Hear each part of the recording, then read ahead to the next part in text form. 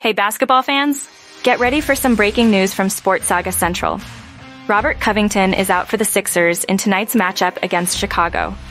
Let's dive into the details and explore how this absence might impact the game.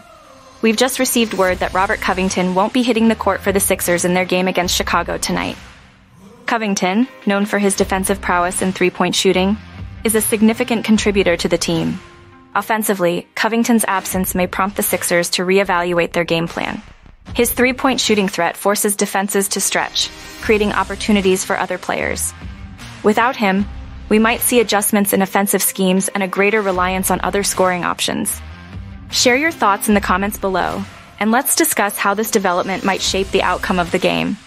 As we wrap up this quick update on Robert Covington's absence, make sure to tune into the game and see how the Sixers adapt to this challenge.